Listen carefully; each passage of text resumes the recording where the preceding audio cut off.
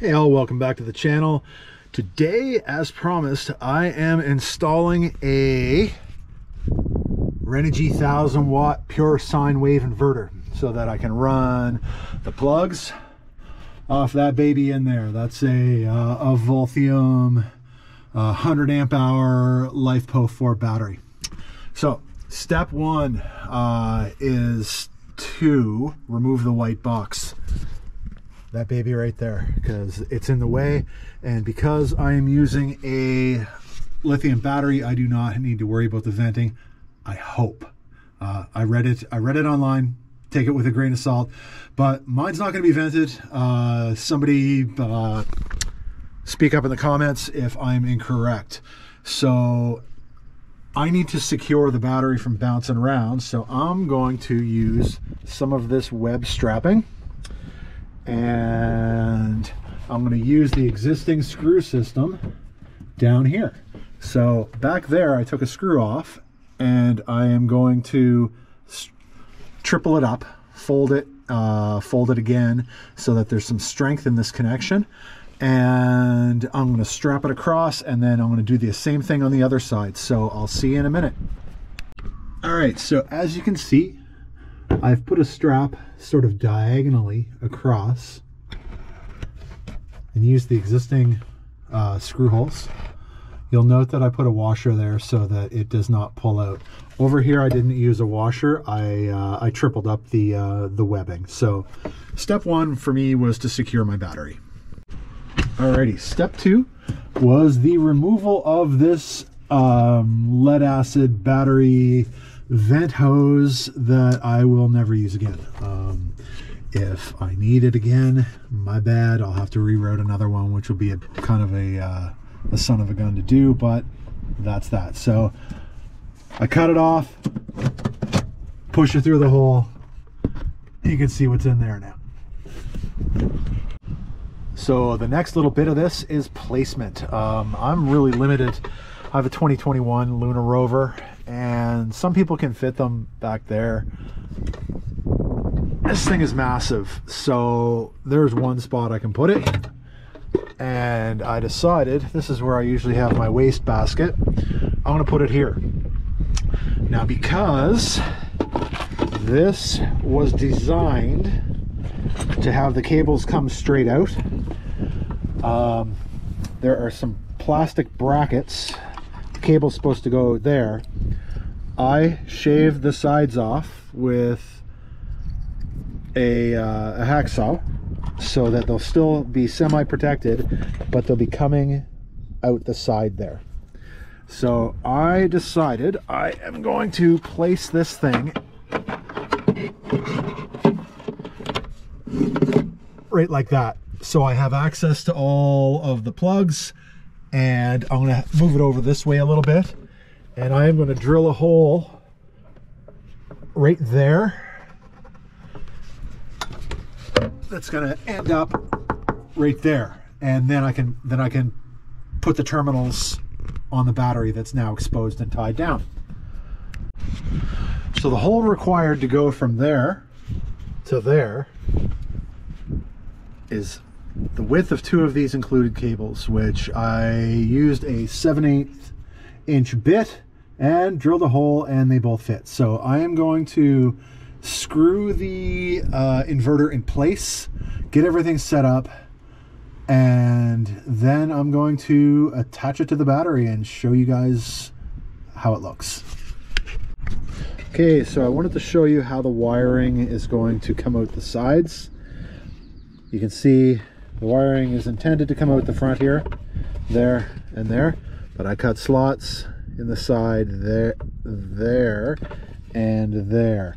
So I am going to screw that in place in the cabinet and route it through the holes that I drilled. Stay tuned. Okay, so I'm super glad I stuck my GoPro back there. Right back there. Before I started driving screws, because I drove a screw there and I saw the little dimple. Right down through here is your propane gas line, and it's touching this board. So you do not want to have any screws. You don't want any screws to permeate that, or to go through that piece of wood, because if they go into the gas line, yeah, it's party over. So I am going to be using multiple 3/4 inch screws. Stay tuned.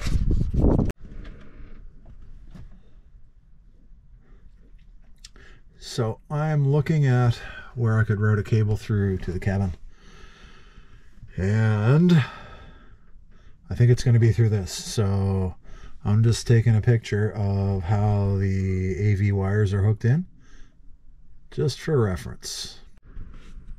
All right, folks, we're in luck. As luck would have it, if you look down through there, you're going to see a gap of light. You're also, if you look real hard, like that gap of light is the battery compartment. You can also see the hole where the lead acid battery vent was.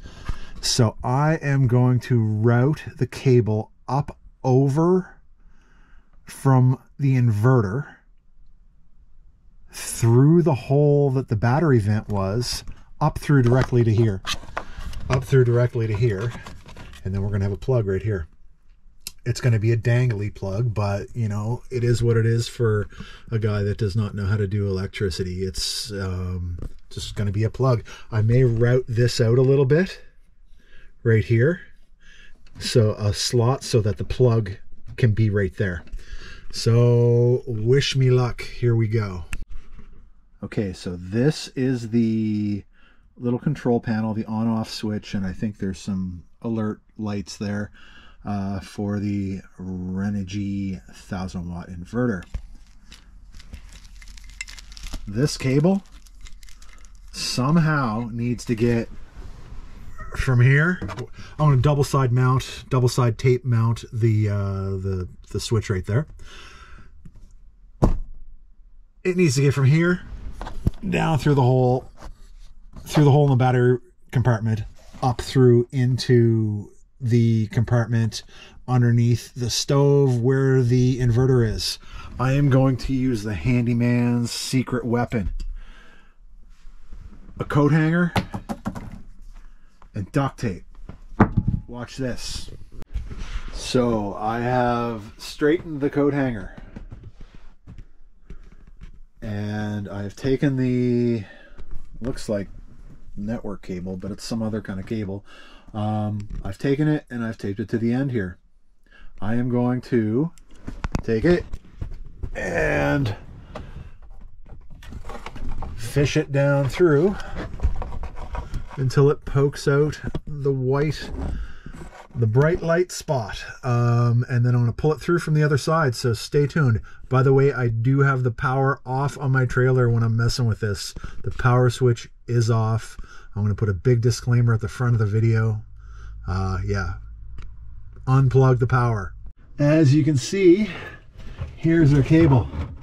So I'm going to pull that coat hanger down through, and I'm going to do the same thing. I'm going to route it through that hole where the battery vent was, over top here, and I'm going to show you what it looks like when I'm done. Okay, the next step is I have dremeled out, I got to clean it up a little bit, a slot where there's nothing behind it. I'm going to route the extension bar cable, the power bar cable that I'm going to be mounting up here. Going to route it through there, and I'm going to route the this thing here, this Renogy switch. I'm going to run that through there too. Bought some double-sided tape. I don't know where I'm going to put it. I'm going to put it somewhere where the light's not going to bother me. So the next step is, this is the power bar I'm going to be using, and this is the cable that I have tied onto, or duct taped onto my coat hanger for fishing. So I'm going to fish this through, and I'll show you what it looks like at the end.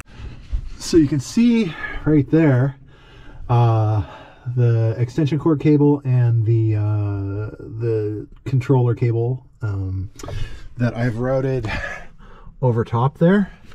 So all I need to do is plug in the remote cable, clicks in just like an Ethernet cable, and plug this in here.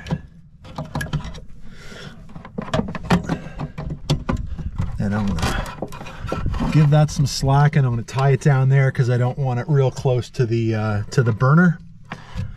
I may put a piece of metal flashing above this just as a heat shield, but that'll be at a later time. I'm just getting this going now.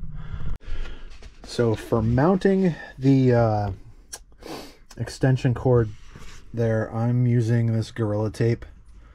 Not a channel sponsor. I just looked for something strong looking.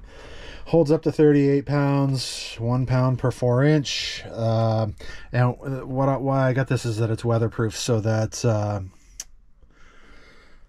condensation doesn't make this fall off. And if it falls off, it falls off. I'll find another solution. I was thinking screws, but this is only real thin masonite here, and screwing into masonite, it's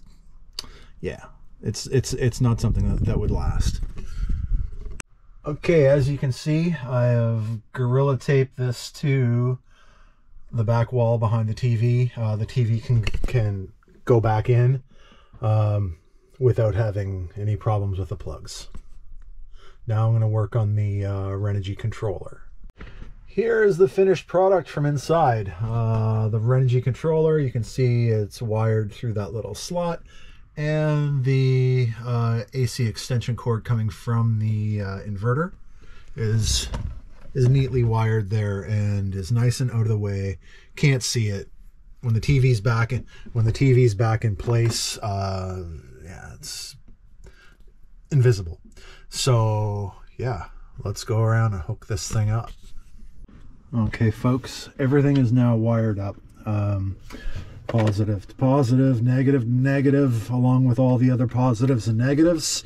I wired this tucked in the wires so that the fuses are readily available. I'm still gonna zip tie this out of the way. So let's see what happens. I'm going to flick this on. It beeped and there are no error lights. I got the remote control, and let's see if we can turn this bad boy on. I don't know if the remote has batteries or not. There we go. Boom. TV running off of battery. Mission accomplished. So again, I say this with every video I do. Don't pay somebody to do this. Do it yourself. If I can do it, you can do it. Save yourself some cash. Thanks for watching. I had a good time doing this one. I hope you had a good time watching it. Like, share, subscribe. There's lots more to come at Bruteforce Explorer YouTube channel. Thank you.